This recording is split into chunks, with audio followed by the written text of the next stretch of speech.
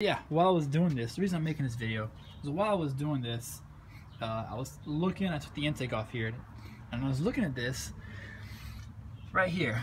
I was like, well, this isn't stock. Well, this actually, you can see right there's an on-off switch. So what this actually is right here, it turns, it's a little valve that goes to the throttle body right down here. You can't see, it's kind of dark, but it goes right down in here. Little connector that comes up there. That, as you can see, is going where it connects down there. That actually is a coolant line. So this little knob that turns off turns the coolant on and off that's going to the throttle body. Mainly, the only reason really is to warm it up during the winter time. If you're at really cold temperatures, it keeps the throttle body warm.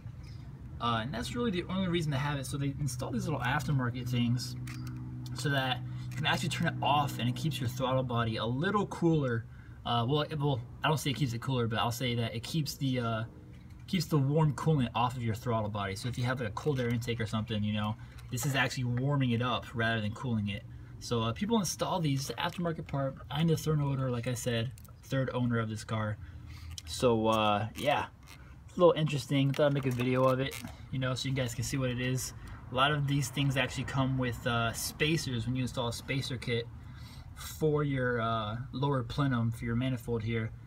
These come with it. I know, especially in the Motordyne kit, you can buy it that comes with it.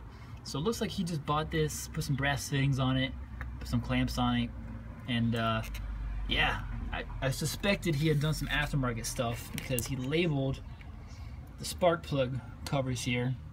He labeled all of them.